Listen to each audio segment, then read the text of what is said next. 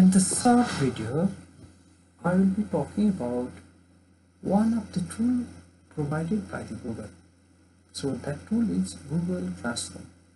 So this is also treated as one of the LMS learning management system at this moment.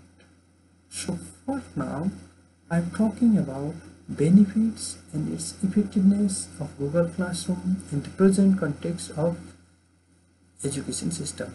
So I'm Niroj.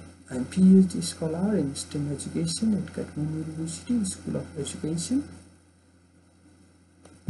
So I want to welcome you all in the Google Classroom. So before starting my presentation, I want to highlight some of the issues that need to discuss and that need to go further. So very first issue is, in what ways do instructors and students use Google Classroom in the present context? This is one of the issues. So what are its benefits, how to start out, how to use these free sources. So now the time to think, now time to use this LMS in our context. So how does this changes as these courses as well as the subject progress? So and the practitioner develop new principle about the use of Google Classroom in Nepalese perspective or abroad. So this is another issue. So another issue is about how does this exposes about the level and type of students engagement in the classes at the institution.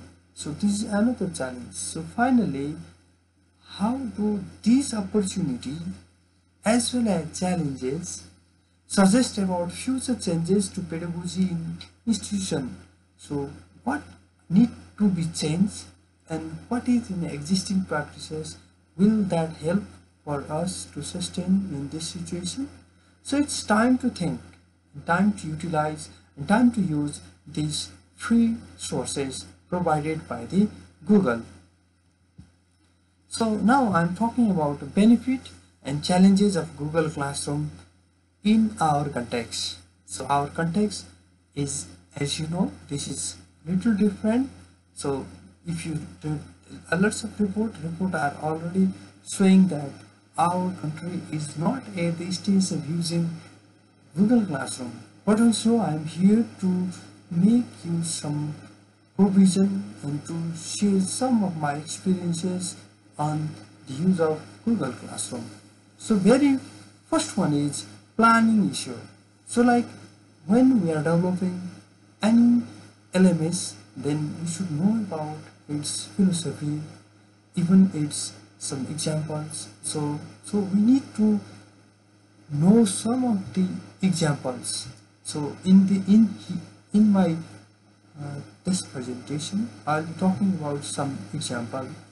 So now what happened when we are launching Google Classroom, we are not facilitating the learners, but we are also facilitating the parents as well. So for that, our planning should be strong, our planning should be accurate, and our planning should be adjustable for the learner. So next issue is about accessibility program. Either we could able to help them, or either we could able to track in the particular time or not. So that is another issue. Next one is active students participation. So this is another issue. Like this is challenge as well. Like many students are not so much active while conducting these online classes. So in that case, what sort of the activities we need to design so that we could able to engage our learner in same pace. So frequency and depth of the students participation. So what happened, as per my experience, I found at the beginning of the class there may be total number of the students present. So by the time we could not able to see all the students towards the end. That could be because of various reasons, but also this need to be, we have to fix, or we have to focus on this, and this is also one of the another challenge. So authentic students participation, either students are participating in the discussion or just they are they are there and they are busy with other tasks, other stuffs. So that need to be addressed. So for that, I am thinking to use the camera phone on. So camera on as well as mic on in some cases. But when this thing is going on, this is also another opportunity as well as challenge. So these are the some of the benefit as well as the sum of the challenge side by side while using Google Classroom. So now I want to share one of the ideas developed by Haggard and you in back to 2018. So this figure shows about the continuum of online learning. So this is all about online learning is all about increasing the pace of accessibility so that in this pandemic situation also students could able to assist their reading resources. They can busy in learning, even they can busy in doing the tasks. So for that, so what happen if this is the case, then there should be the collaboration between agencies and we need to listen their voices. So that agencies means here the parents, teachers, and even the learners, students as well. So when this thing is done, then only quality learning is possible. So quality learning is one of the key challenge at this pandemic situation. So now I want to suggest with some possible structure of the unit while developing the Google Classroom. Very firstly, we should write about the unit. So what is a unit? Thereafter, unit summary or model summary. It may include brief summary of the unit, including objective.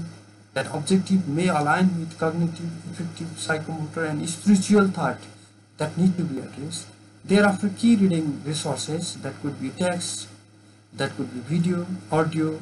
These are some example. You may use other. Then additional reading resources if necessary. Then assessment criteria.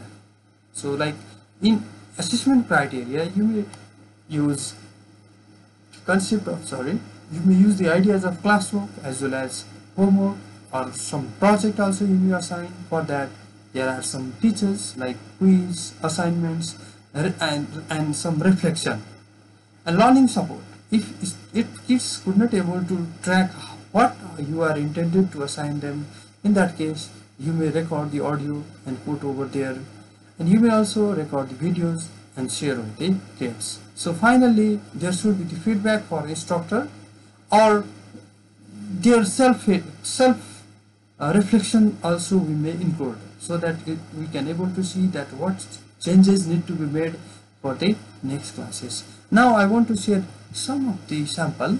So this is one sample. So this sample is all about model 0 and this is on Pythagorean relation, Pythagoras theorem. So here it has written model summary, it's short summary, reading resources, welcome to our okay, there is one question, then quiz, revision tasks, then reflection. And similarly is another sample. This sample is all about knowing the curriculum. So model summary, key reading, quizzes on the curriculum, reflection of model 0, feedback, and recorded session. We may provide some recorded session so that students or kids may want to track that one in their free time and they can learn in their own pace, in their own time, and in their own way.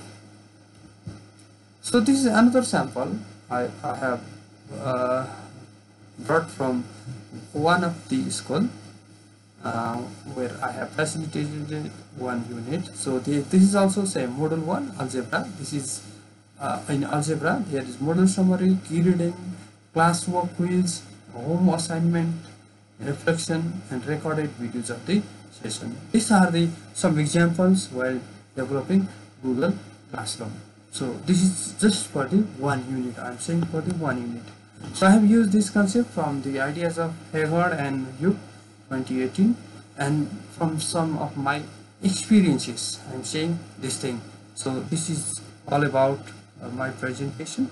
Okay, thank you so much for your listening and for your time.